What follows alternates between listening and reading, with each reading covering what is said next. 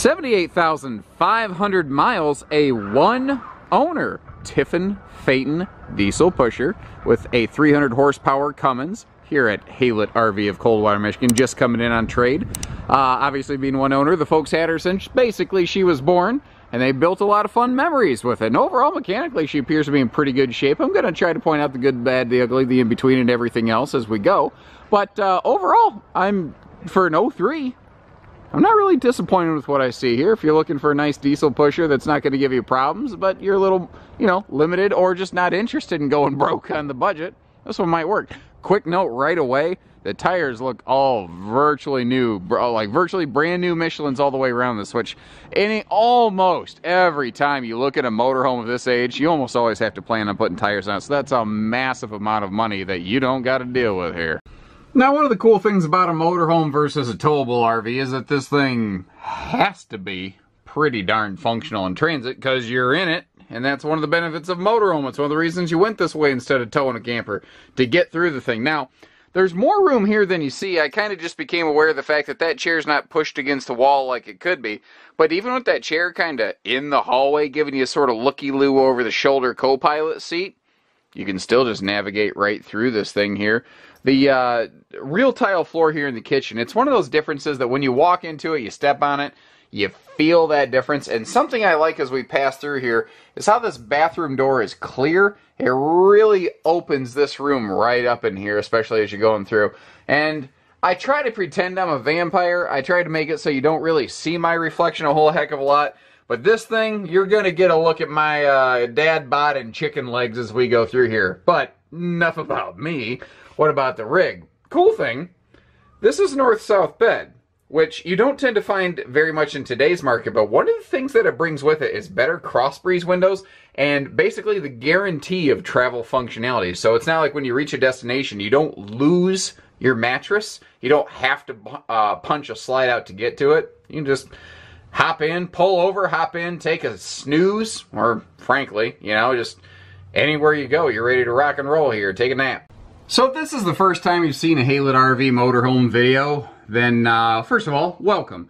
One of the things I'm about to do is what regular viewers are already expecting. I get elephants out of rooms. I'm going to show you the couple things I saw that I think if you were a potential buyer, or if I were a potential buyer, I would ask the question, what is that? Why do I see a dark strip right there? Did it have a leak? Was there a problem? These are the things I want to get out of the way first. So first of all, this is the only area in the coach in which I've seen anything that remotely resembles any sort of concern. And I think what happened was, again, this is an 03. So this RV has been around for 17 or so years. It's done pretty good overall. That this is really the only picky thing I can give. So as we watch this RV, first of all, remember she's 17 years old, because even though it's used, it's new to me. And that, it still gets viewed and compared to a new RV. But anyway, I think that this slide was open and closed a few times in the rain. Water, when the slide's not completely open or closed, there is a little gap in the seal as it's working its way in or out.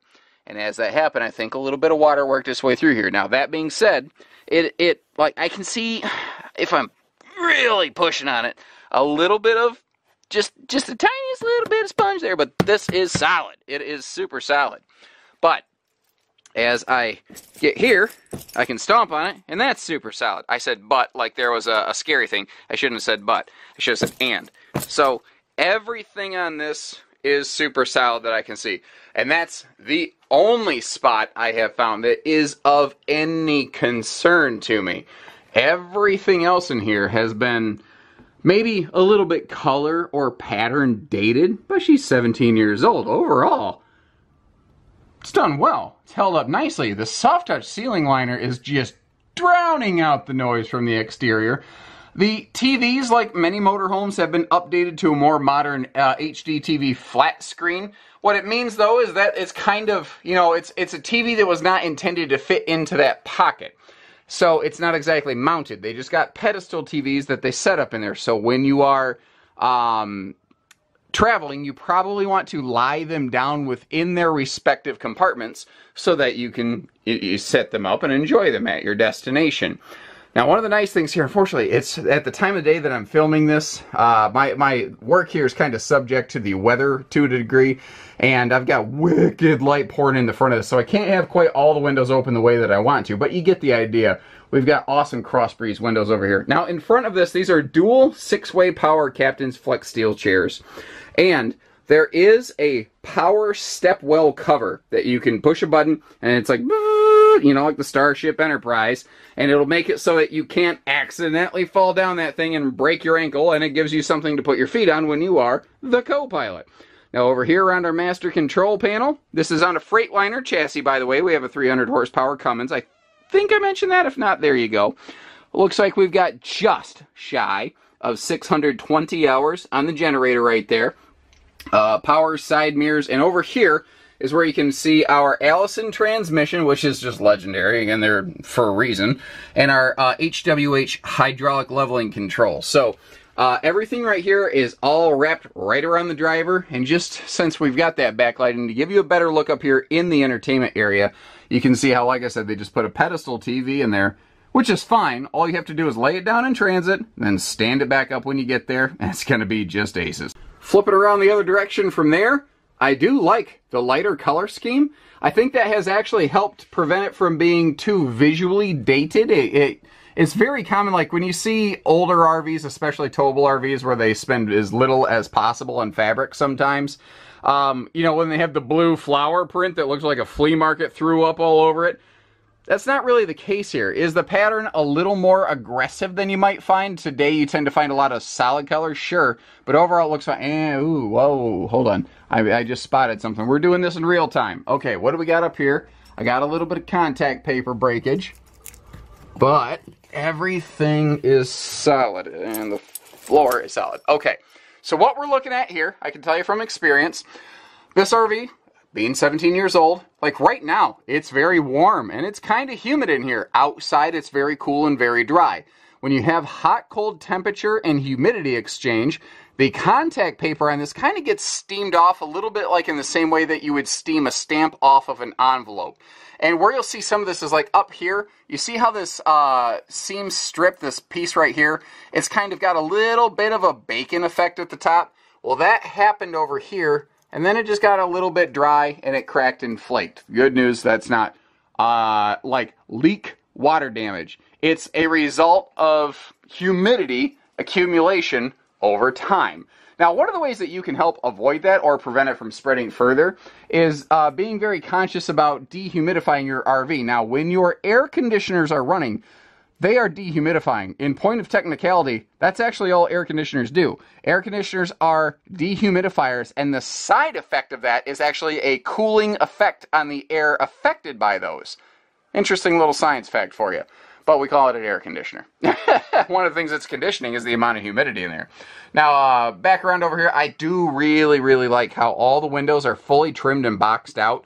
And you don't see just a bajillion staples all the way around it. Not a surprise, though. That's just not how Tiffin rolls. This is a very classy coach. And again, that is a true tile floor. There's actually some replacement tiles included with it that obviously have never seen the light of day.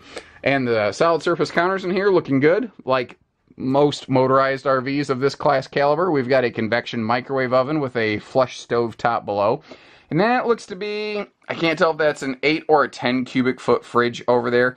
That's one of those things that I can tell a 6 from an 8 by looking at it, but an 8 from a 10 I kind of struggle with. We might be able to dig up some kind of old spec sheet on it. That stuff's hard to find though, especially in RV. Like the stuff that's kind of pre-2004 to 2006 is sometimes difficult. That's sort of when RVs realize that, hey, this thing called the internet ain't going away anytime soon. Anyway, over here, our full walk-through bath. I like how the tile floor persists from the kitchen area into the bathroom. And you have the same matching solid surface material here in the bath counter that you have in the kitchen. What's actually kind of cool, though, Montana does this in a lot of their bathrooms still today. This is one fixture. The sink and the countertop, it's all one piece. It's a seamless mold, so there's no seams where water can sneak its way in there. Now, around skylights and stuff, that's one of those areas that I really try to look at in used RVs to see was there ever a problem here, and it's all solid. It's not droopy, so water hadn't got up in there and degraded the glues that adhere this up. The other thing with noise-canceling ceiling liners like this is if this RV ever had a roof leak, which I have not been able to locate, I don't believe it has had one ever, it would stain that, and there's no way to hide it. There's no way to clean it. There's no way to de-stain it.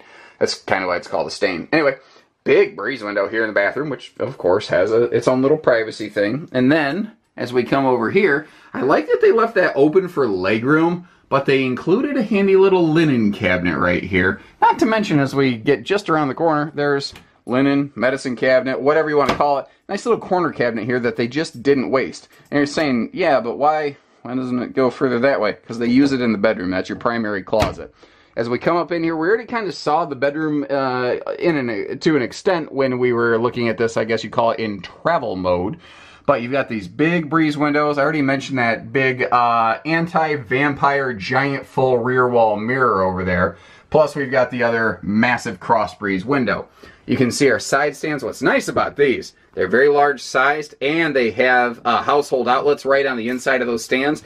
But notice that extra pocket of space there. There's a similar pocket on the opposite side of the bed. The bed's not exactly centered right now. It's not as large on the other side. But what I'm getting at is this is a queen bed, but I believe this is probably a king capable floor plan. Now, like we saw in the front cab area, the original TV, that old boxy tube CRT television, has been pulled out, and you see that they've put a small flat screen in here that could fit. But down below that, that's where we're going to get the bulk of our long-term closet storage space. There's even a little double dresser drawer down there with those finger pull tabs so that you can have a little socks and underwear spot in addition to the closets and side stands around both sides of the rear north-south bed that we just got done looking at. During its 17-year lifespan, it has accrued a little bit of oxidation on the skin. It's pretty minor. I think that overall the folks did a good job of care and conditioning it, and I think in probably the last 2 or 3 seasons, once again they were just reaching an age that being able to physically get up, down, in, around this thing was becoming more of a challenge, and it is one of the things that they struggled to be able to do. So it's probably where the oxidation comes from. A couple of the decals, probably on what was the eastern facing side of the RV when it was stored, which tends to absorb more solar radiation, are a little more flaky than others. We'll look at those as we walk around the other side. But one of the things I mentioned previously is this kid's got new sneakers. You can see just at a glance here, this isn't all shined up. They didn't do this like for our benefit. These are new tires. Like, look at that. There's the sticker. These things, I bet they've only got a couple hundred miles on them. Not even a couple thousand, a couple hundred miles on them. And overall, like as we walk down the side here, overall the skin looks pretty good. So like I said, I think that if you gave it a good shine one time, it would gloss right up. Now this down here is one of the reasons the previous owners wanted to let it go. They mentioned that they were just having too hard of a time getting under the super slide to get to the stuff. Some probably these hookups being part of that. Now that's just kind of, it's sort of a give and a take, a push and a pull thing there with a motorized RV. If you mount the storage on the slide, like Winnebago tends to, well then it's easy to get to, but it's not a pass-through. Whereas if you allow it to be a full pass-through like this, it's awesome because the storage is absolutely ginormous. But you got to get under the slide to do it. So it's a little bit of you know, both ways. As I mentioned before, 300 horsepower Cummins diesel pusher here. I think I mentioned the generator just under 620 hours. Now that I say that, yeah, I remember. Blinded by the light over here. We're revved up like a deuce, another runner in the night. Look at this thing. Whoa. But Weather Pro awning, which means it's a power awning with a weather shield, an aluminum shield keeping that material protected, and it has a rain sensor, wind sensor, whatever you want to call it, a weather sensor, essentially. Now, what's also nice is, like any electronic kind of thing, any system, it always comes through a hub on a Tiffin, so God forbid you need service issues. First of all, because it's easier to wire it from the manufacturing standpoint, units with stuff like this, rarely do you ever have to service it. God forbid you ever did for any reason. It's much, much easier to get to. And not only are those new tires, those are new batteries. those are not old batteries whatsoever, because they are sparkling compared to the rest of this compartment. And that is an inline breaker, basically, an inline surge protector. And that, as everyone knows, is the flux capacitor, which, as Doc Brown told Marty McFly, is the item in electrical engineering that allows time travel to be possible. That being said, Haylett RV does not recommend driving this RV at 88 miles an hour, which, as we know, is the speed required to go back in time. All of the baggage doors, on that note, all the hardware looks good. The latches, the locks, everything looks good. Nothing was fighting me. All the struts are still good. These are things I look for. Things like struts on baggage doors. People who are good at taking care of their RVs, they will replace these as they need to. People who neglect maintaining their RVs, these baggage doors will very often fall on their own if they otherwise. Now, I mentioned this side of the RV has a couple spots where the decals are a little more weathered than the others, but this is as bad as it gets, guys. It's 17 years old. A car doesn't usually still look that good after 17 years. And this is what I was talking about, that full, just absurd passenger compartment. Look at this thing. It's huge. And old school TV phone jack hookup, outside TVs, there you go. Double power entry step right there as well. It just obviously pops open and closes as the door pops open and closes for easy come, easy go. Like I said, 17 years old, but considering that fact, not bad. Like, I mean, people don't spend money on new batteries for a motorhome, new tires. Whew, that's an expense. If they don't take care of this thing, I have a feeling that they did a once-over on it and said, all right, honey, let's give this thing one more go. And when they got done, they went, oh, you know what, it's just a little too much for us anymore. So if you're looking for something where you want to scale down and work, do some summer travel, and you want to do some touring, you want to do the snowbird, sunbird thing, I think this would be an awesome thing. Like, this is more than just, well, here's a coach you could take to the races and watch Jeff Gordon or whoever your driver is. I frankly don't watch sports ball racing that much, but the fact is, it's more than just that. This is something that's still high class. That's the whole idea behind a Tiffin. First class, built to last, I think. So give us a call here at Haylett RV, hitching, pieces, parts, trades, finance, truck and trailer package deals, or motorhome and coach and tow bar package deals would maybe be more appropriate to say. Everything in between, you get the idea. Give us a call. We do it all. So take care, stay safe, have fun, and happy camping, everyone.